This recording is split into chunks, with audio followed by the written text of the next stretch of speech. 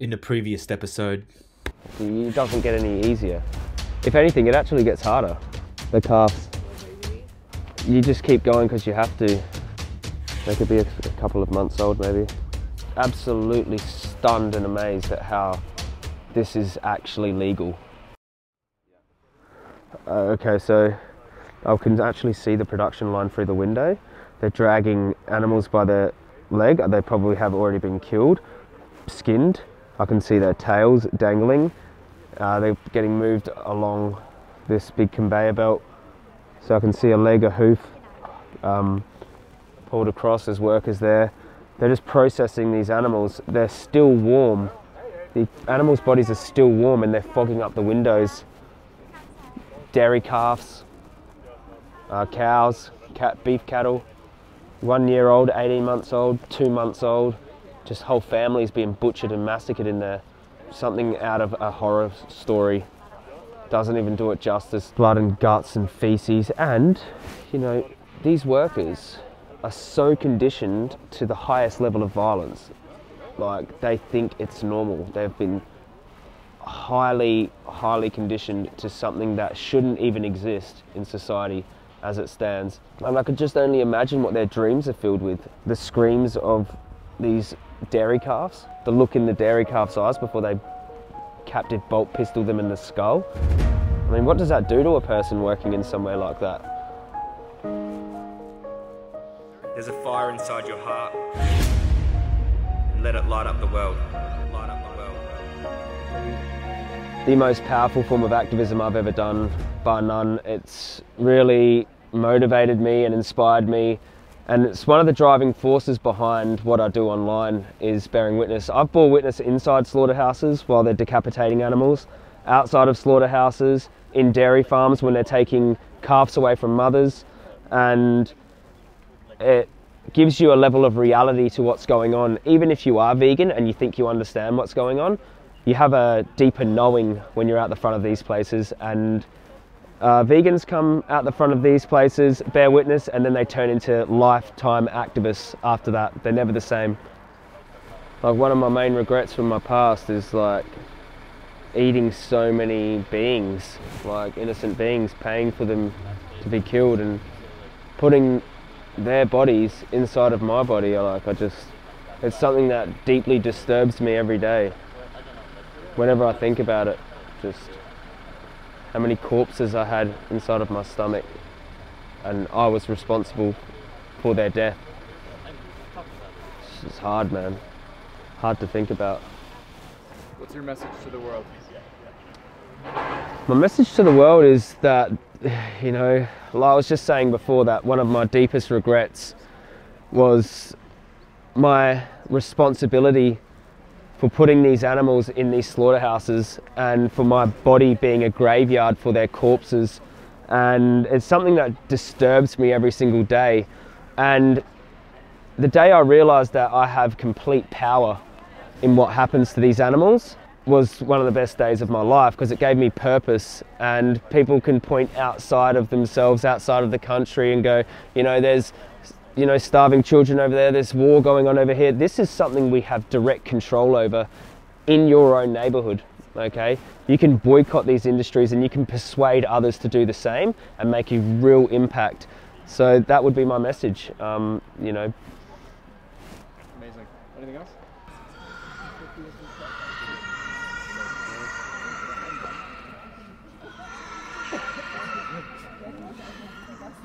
It's horrible, right? It's murder, man. Horrible.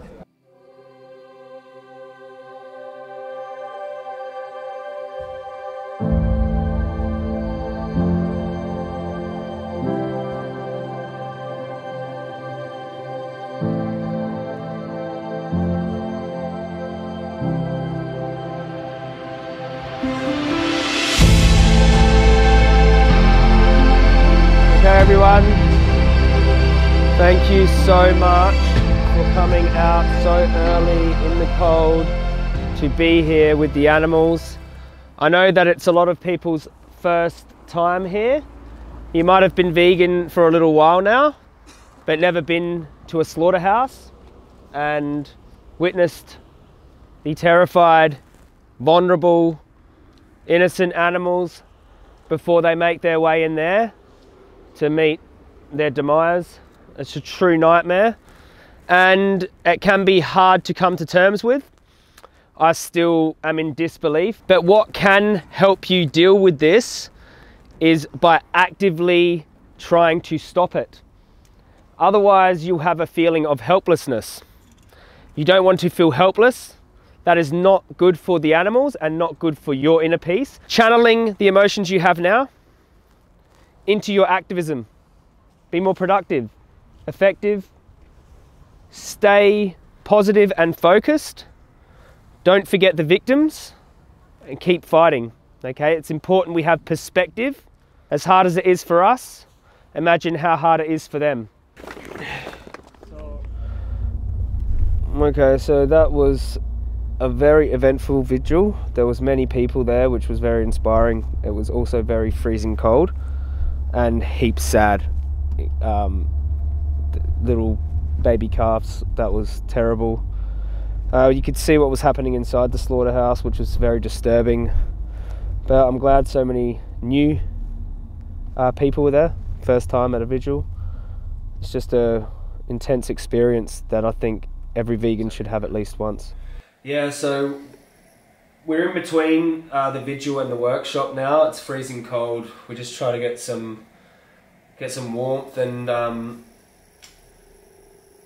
we need to keep space between events so that we can sustain this, because this is a very, very intense tour. It can compound the effect. The stress can compound. Witnessing what's going on with the animals can compound. We're actually not well as well. Traveling, meeting so many people, you know, it's a very intense situation. Also, I miss Laura heaps.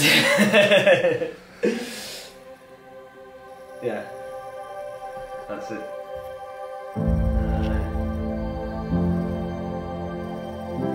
Sucks.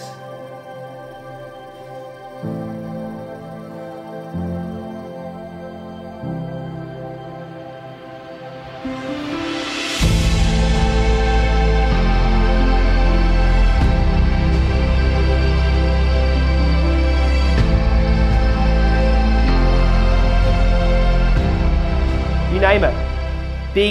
Big corporations putting on vegan options. Now, do they care about animals? They don't care about animals. They care about money.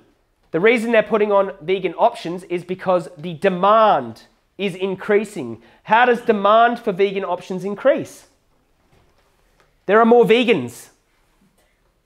Many more vegans. Okay? Are there many more vegans because we all sat there and went, okay, no, I'm not going to say nothing about this? No. A massive activism movement has started. Huge online activism movement. We're all working together, and it is working. So never lose hope. Never lose hope. So we are like 5 people now. Oh yeah, okay, let's go. Come on. Alex, where are you? Okay, Julian, you come too.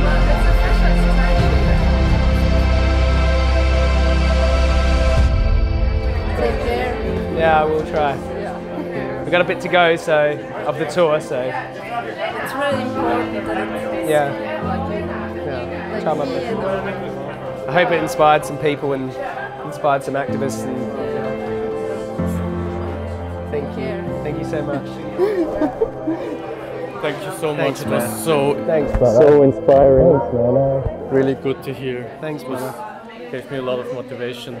Good. Even more motivation. Than you already have. Yeah. Good. Thank you so much. Keep up the good work, man. Keep fighting, brother. Right? You know what? That was a really intense and good. I feel like it was a good interaction with everyone, and I did a good speech. And I was tired and sick, and turned out well.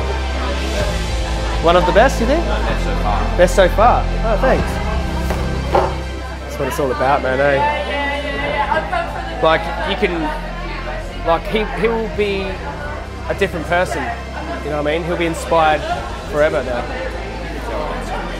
Yeah. I could just feel it, dude. I was like, that's right now. Yeah, he's a good guy, man, and like getting hugs like that, you just feel like it's all worth it, eh? All right, let's pack the camera up, get some food, and go to Paris. Potatoes. Oh yeah, talk to me. Broccoli. I might just get broccoli, quinoa, and a tofu burger. Oh god. Yeah, stack that, dude. Stack that. What are you seeing right now? Quinoa. That's what I'm saying. This pickled cabbage is really good. Yeah. Maybe a few gherkin. Oh, beans. Only one piece? No, two. Alright, so we're just on the train to Paris from Zurich, and we've got some. This is just some Mexican beans. This is some quinoa. We've been liking this. This is pickled cabbage, and this is our little gherkins.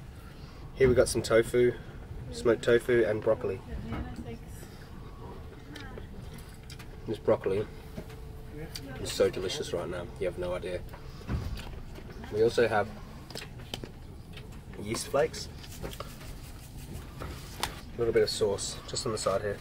I'm going to enjoy this and then do some editing and see you in Paris. Doesn't make sense for compassionate God to have slaughterhouses. Makes no sense. Don't eat meat. Meat? Wow. But the slaughterhouse footage should leave a bad taste in their mouth, and the vegan cheese should leave a good taste in their mouth. The French activists are so passionate.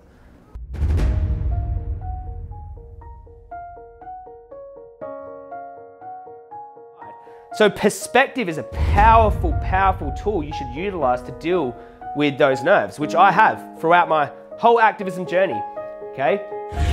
Perspective, like seeing animals be butchered in slaughterhouses, gives me perspective, because no matter how hard it gets for me on tour, no matter how much people are giving me hell, you know, it's a roller coaster.